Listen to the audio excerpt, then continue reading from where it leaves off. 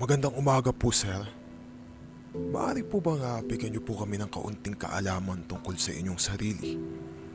Bilang isang tanyag na personalidad sa barangay na ito. Isa po akong tulak ng droga.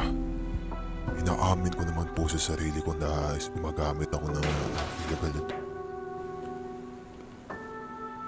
Sila na naman. Sila? Palagi na lang sila.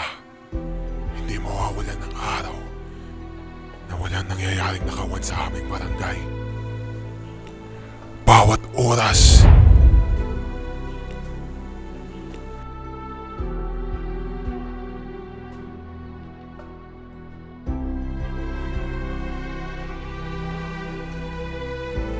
Ito. Isa na naman tong normal na pangyayari sa aming barangay.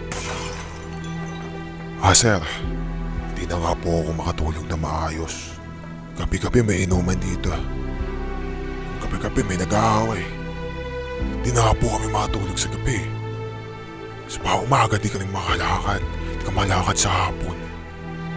Di mo alam anong gagawin mo. Di mo alam kung may parating na pulis o may papasok sa bahay nyo. Ito ang araw-araw na nakikita ko sa aming barangay. Gulo. Gulo. At gulo. Sila na mga katulad ko na walang angang gawin kundi tugahan ng kapwa. Isahan ng isa't isa.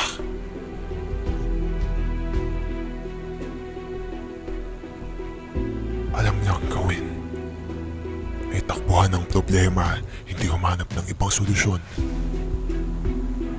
At piliin na lang maging kriminal. Pero sir, hindi niyo alam, sa likod ng bawat yun ay di mo rin kami masisisi. Kami ay produkto lamang ng kahirapan. Para kang nakakulong sa isang imahe, mananatili lamang. Dahil sa umunoy onsehan sa droga, isang lalaki ang pinagbabaril ng 2 salarin sa Barangay Longo sa Pulilan, Bulacan. Matapos ang pamamaril sa di pa nakikilalang biktima, patuloy ang investigasyon ng pulisya sa naturang insidente. Naalala ko na naman ang nangyari sa araw na iyon.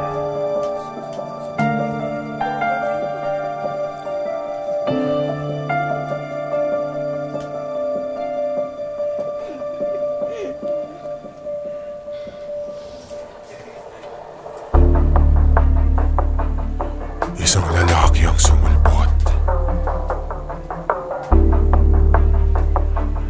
Galing sa hindi alam na lokasyon. May mga nagsabi lang, nakita siyang may hawak na baril at biglang pumasok sa aming bahay. Sabay niyang pinagbabaril ang aking kuya at aking tiyo.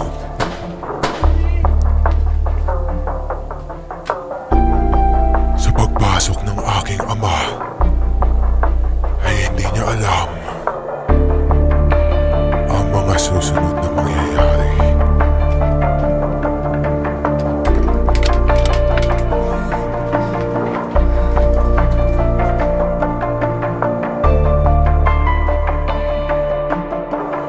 Pinilit niyang takasan ng lalaki. Batay sa mga nakakita, ay siya'y nakapagtago sa isang sulok. Hindi niya nakita at hindi siya nakita.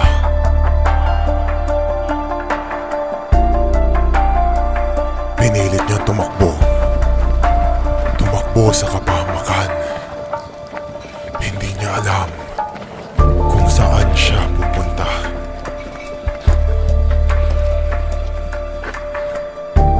Tumakbo lang siya ng tumakbo. Sa dakong hapong iyon ay bumalik ang lahat ng aking mga alaala.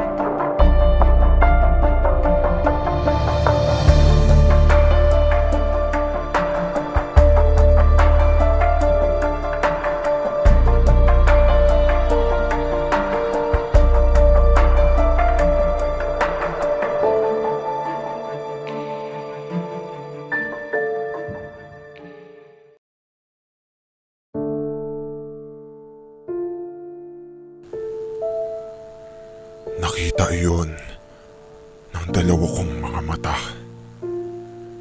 Sa bawat segundong lumilipas, bawat segundo ring nawawala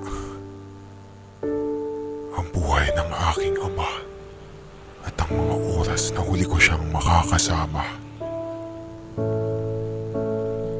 Pinilit kong may magawa. Pero para ako nakapusas. Hindi alam kung saan at kung kanino maghihingi ng tulong.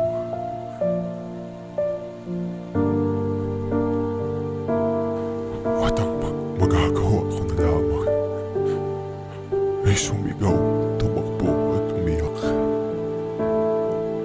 At yakapin ang walang buhay na katawan ng aking ama. Lahat ng tao ay ipinanak na mabuti. Ngunit nagiging masama lamang ito dahil sa mga taong nakapaligid sa kanya. Isa akong halimbawa at isang produkto ng kasamaan